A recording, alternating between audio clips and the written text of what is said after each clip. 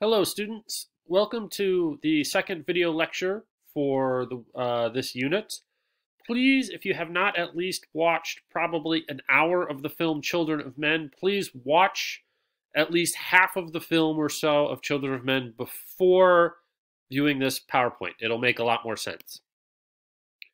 So one of the things that we're going to focus on, and this will be split up into two videos, another video will be coming later on in the unit, is how to use evidence when watching a film. We've talked about using evidence in plays and poems, but doing a plastic medium, a medium of moving images, is a little different. But our main general rules still apply. So remember, our general rules for using evidence in a paper is to introduce the evidence, quote the evidence, and then thoroughly explain the evidence. So the general rules will not change. So, one of the things that we do when we introduce the evidence, as you said, is name the person that is speaking. In poetry, it might have been the narrator. For the plays, it would have been a character that you were talking about. In the film, oftentimes you want to talk about the director, if you're talking about the camera narrator, what the camera is showing us, or continue to refer to the character if you're quoting dialogue or describing actions.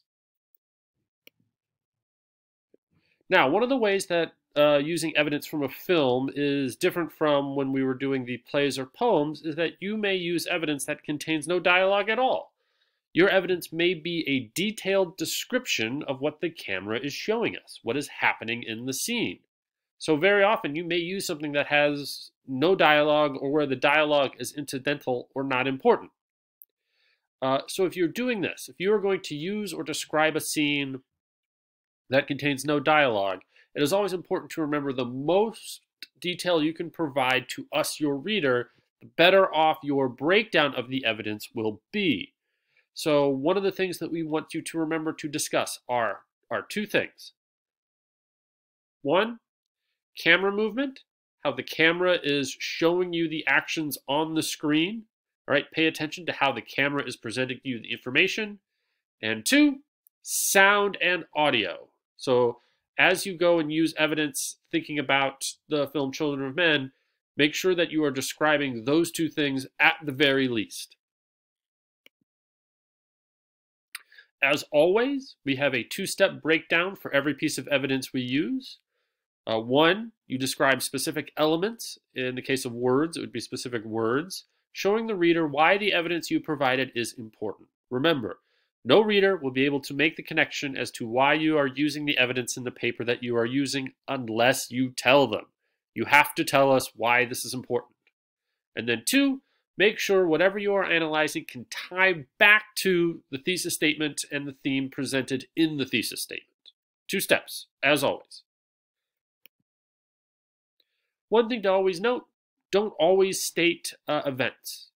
All right, remember that you may state important things like motivations, thoughts, character feelings, and so forth, but the real thing you're doing is telling us why something important goes to proving the existence of a theme or idea in the film. So, let's take some of these general rules and apply them to the film Children of Men. All right, quick note on how to analyze specific scenes from a film. All right, this is a very important thing to note. One, don't rely solely on your memory. Take notes while you watch the film to refresh your memory and help you make connections when reflecting on what you are watching. These details help give you depth and support your arguments. You can screen all the film that we watch in this class on your own time, especially now given the situation we are all in. So I would really suggest that you watch key scenes at least twice to pick up on the details. If you rent the film and only can watch it for 24 hours and need to write later on the paper, YouTube is a great resource for analyzing key scenes, especially from the film Children of Men. Any important scene that you would want to write about most likely exists in YouTube in some form for you to rewatch and review. Not sure what you should be looking for? Here are some starting points when analyzing a film. One, the characters. What are the characters doing in the scene? Make sure that you use the PowerPoint and IMDb to get the character names right.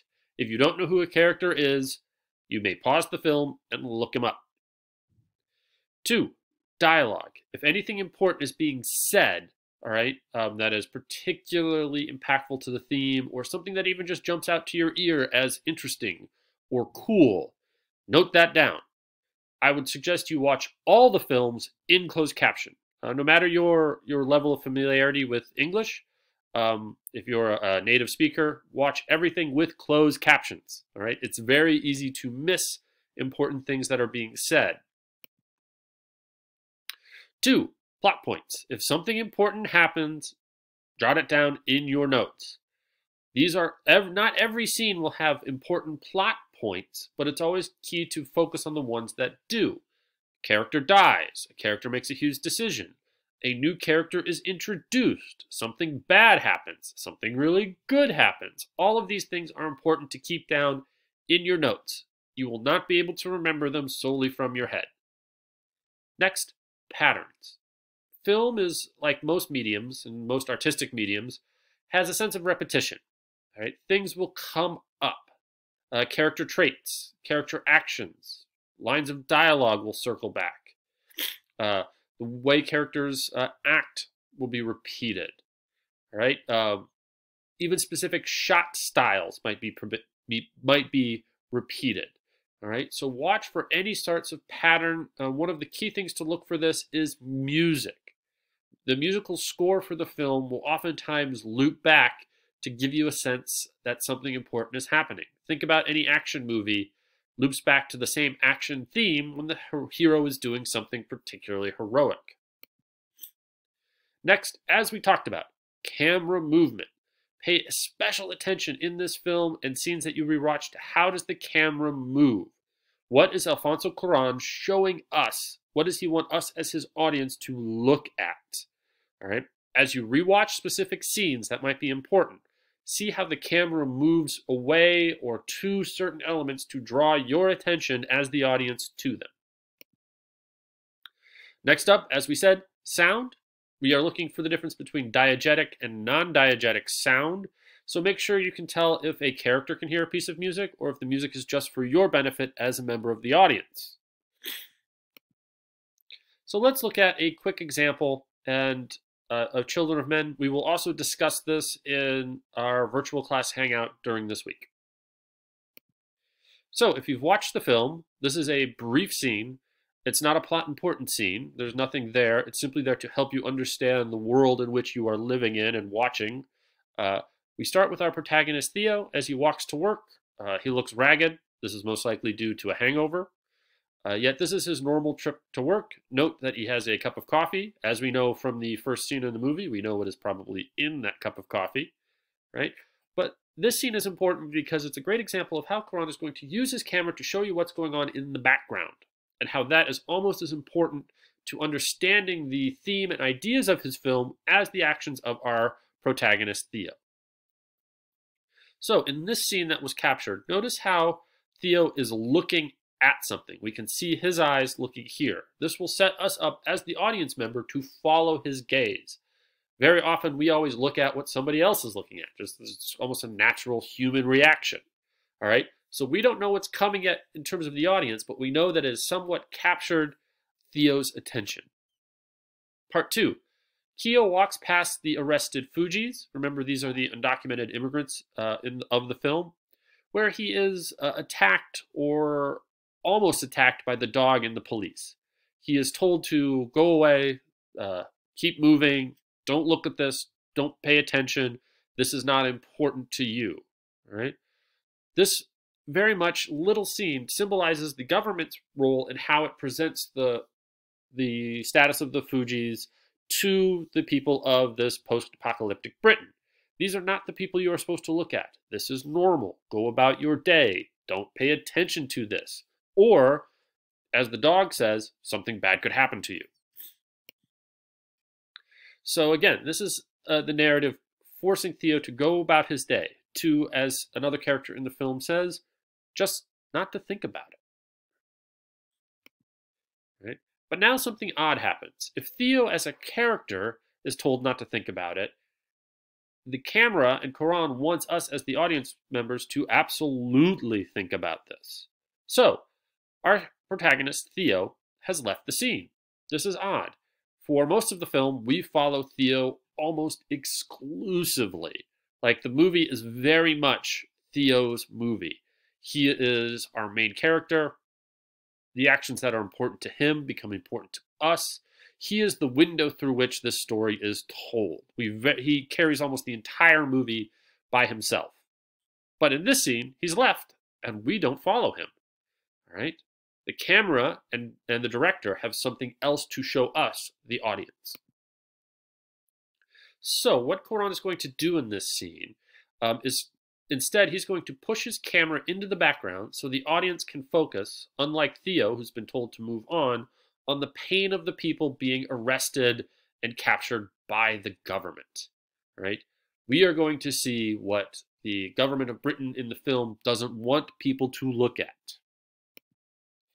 So the point of the scene isn't to advance the plot, but to show us the politics of this world, to help us understand how the world and setting relates to the theme of nationalism and immigration. So the camera pushes in and leaves us with this final shot of a building being ransacked. All right, notice how you have this backhoe pushing garbage being thrown out of the building across the side of the street. And of course, that garbage is being pushed exactly to the side of the street in which the immigrants are being held in the cages. All right. So it's showing you what the government thinks of these immigrants, which is that they are essentially human trash. That is the inhumane politics of the film. So we are left with the divide between the police and the Fugees as they are being put in cages to be arrested. We also get the view of the backhoe pushing trash next to the cages because the government thinks these people are just that, trash. Right? So in another video lecture, we will look how you take what we have just described as a key scene that helps us understand the theme and politics of the movie and understand how we can write that into our general format of introducing, quoting, and explaining evidence. That will be discussed in different virtual class hangouts and in a different PowerPoint lecture. Right? So if you have not, please finish the film Children of Men. If you have, start thinking of scenes that you feel are important, that you feel you might need to rewatch. This will come in handy for you as we go towards working on our paper on Children of Men. See you in our next virtual class hangout.